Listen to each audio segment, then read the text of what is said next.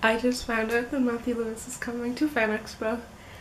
I'm so excited. This Fan Expo, the guest list is so good so far. I'm so excited, and this kind of leads right into the video I want to film because I wanted to film a video about my favorite films.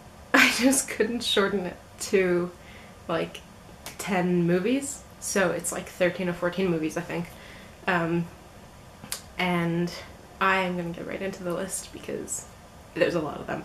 Okay, I have my list of movies in my new bullet journal that is quite awesome, and I'm just gonna get into the list.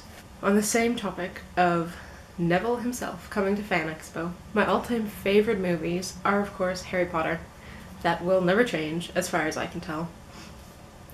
Those movies mean so much to me, the books mean so much to me. I can watch the movies over and over and never get sick of them. In fact, I'm intending on starting a rewatch of the series because I just feel like I haven't watched them in ages, when really the last time I watched them was back in October, because I rewatched them leading up to Fantastic Beasts.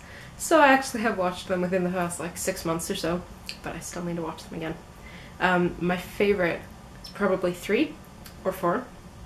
I love Prisoner of Azkaban. I love Alfonso Cuarón. His style of the movie is just beautiful. Goblet of Fire I love as well. It's one of my favorites. There's a trend here. They're all my favorites. My least favorite would be probably Chamber of Secrets or 7 Part 2. I am one of those people who does prefer 7 Part 1, which I don't think there are many of them, but I love Deathly Hallows Part 1. Deathly Hallows Part 2 is mainly a big battle. It is great, but Part 1 for me, I just like it more. I'm not really going to say much more about that. It's Harry Potter. It's my favorite. My next favorite is definitely, it's on par with Harry Potter, and it's a new favorite, and I never thought I would put a musical as my favorite because I hate musicals. Well, okay, I hated musicals, but to be fair, I'd never really watched any of them, and now 2 of them are on the list. Or 3, depending on how you look at it. La La Land. I loved La La Land so much. I've watched it 3 times. I want to watch it again. I don't have the Blu-ray. I want to get the Blu-ray. I can't explain how much I loved La La Land. The technical aspect of it, it's such a visually stunning movie. The cinematography is bright and bold and amazing, and the production design and well, not even the production design, the costume design. Everything is so specific and adds to the element of old Hollywood meets modern filmmaking. And it's just, I love the story. I love the ending. I thought the ending was perfect. The music has been on repeat on my phone non-stop. I cannot get enough of the music. And I just love the movie. It just made you feel so wonderful, and it's just such a big, beautiful movie, and I loved it. I recently, within the past year, watched a whole lot of old films, which I hadn't done before, and I love them, and it's all because of this film course I took in university, which was by far my favorite course that I've taken so far.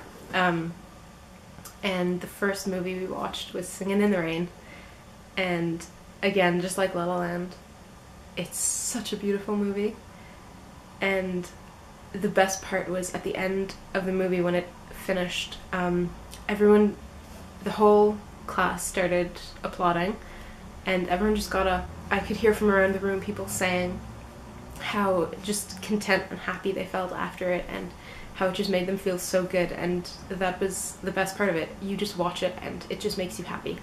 It's just such a happy movie, and I loved it. This list isn't in any specific order, by the way, other than Harry Potter being first. I'm just kind of squishing them together into categories. So musicals we'll do now. La La Land, Singin' in the Rain, and Beauty and the Beast. both versions. When I was younger, Belle was my favorite Disney princess by far, with the books and wanting to travel, and she was just such a smart, intelligent character.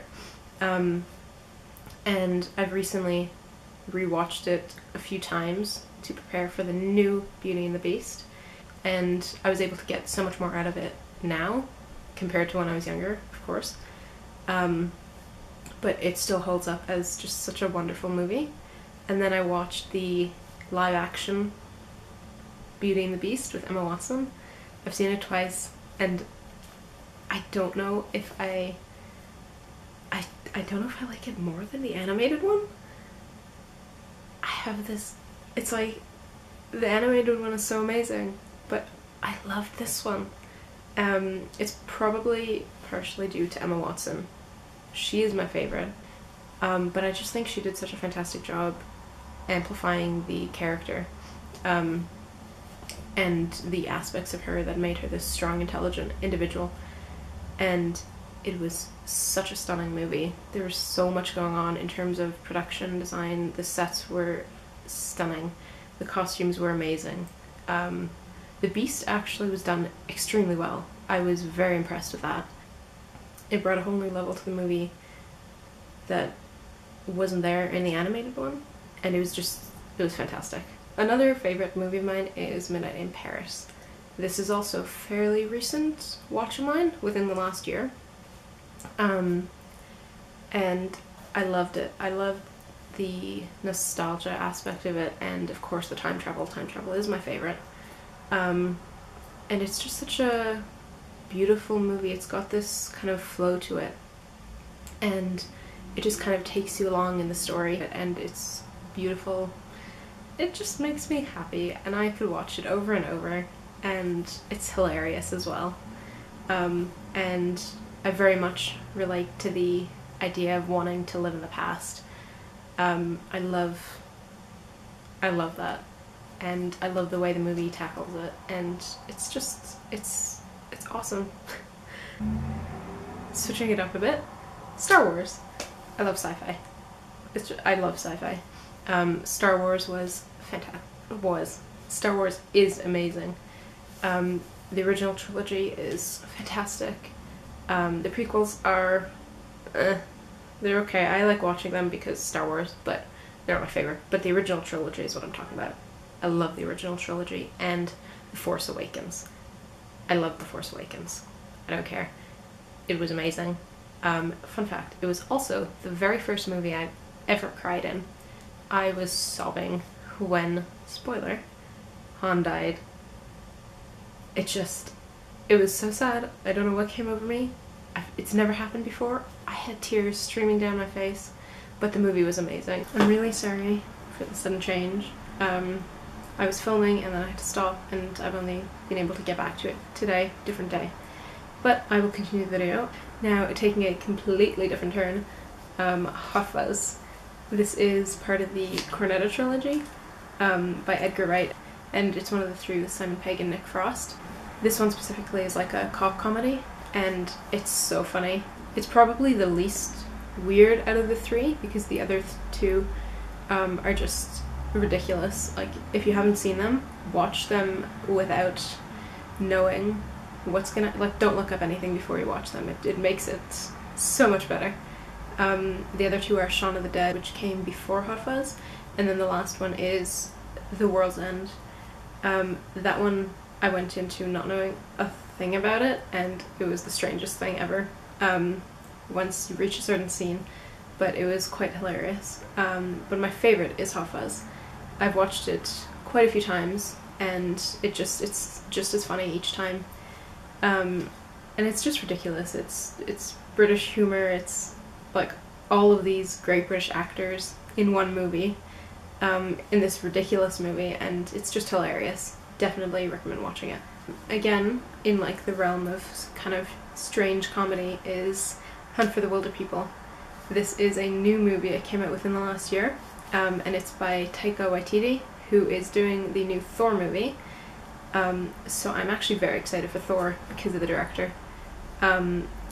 I've also watched What We Do in the Shadows, which is the other movie that he has made, which is also hilarious. That one is maybe a specific kind of humor. Like, it's kind of, you might not like it, but I thought it is very, very, very funny. I'm not actually sure which one I like more, but Hunt for the Wilder People is just hilarious. It's the New Zealand comedy. The accents make it so much better than it would have been otherwise, and I think way too underrated. I haven't heard too many people talk about it this year, and there should have been so much more buzz about it. Honestly, it was so good. Now, the next one, I know this is kind of like, some people liked it, some people didn't as much, but Mission Impossible Ghost Protocol, specifically. I watched that one before I saw the rest of the series, and it was probably one of the first kind of action movies that I had watched, and I really loved it. It got me into the genre, so I thought it was such a cool movie, and it's just kind of stuck as my favorite of the series, even though I know a lot of people like some of the other ones more. Sorry for the dogs, by the way. Now, recently I watched Rear Window, which I watched it for my film class, and it's like a mystery, almost thriller type movie by Alfred Hitchcock, and it's such an awesome movie. I definitely recommend watching it. It keeps you on the edge of your seat the whole time. It's just fantastic. Recently I've been getting into anime movies, and I've started with Studio Ghibli. I really hope that's how you say it. And my favorite that I've seen so far, I've watched a couple of them, but I think my favorite so far has been Howl's Moving Castle. I just thought it was such an amazing kind of action fantasy story, and it just drew me in the whole time, and it was such a beautiful movie. I really, really loved it. I did see a few others, and I've loved them all, but so far this has been my favorite. And also I just saw another anime movie called Your Name, and that was amazing.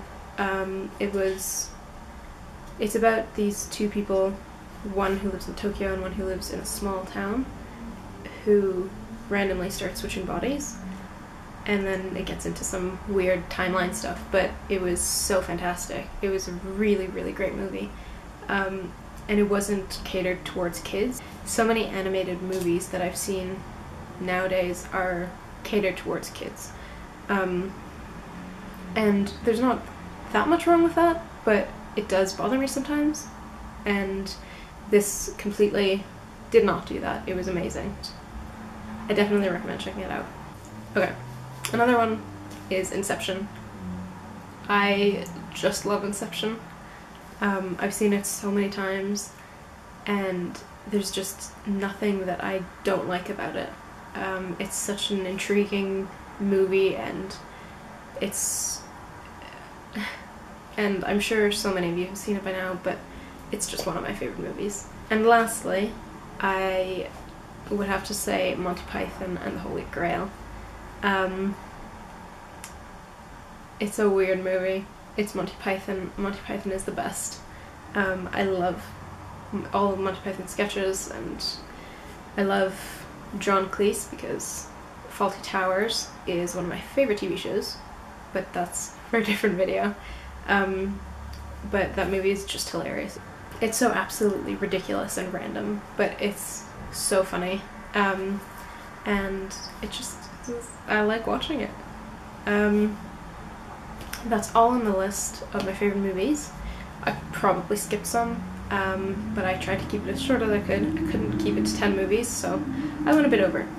But I hope you enjoyed the list. I would love to hear what your favorite movies are, if you've seen any of these, or if you like them or not. And I just love talking about films, so I would love to start talking about them more on this channel. I'll probably do some movie reviews as well, which I do on my blog, I just haven't done on the channel yet. So I hope you enjoyed the video, and I will see you next time. Bye!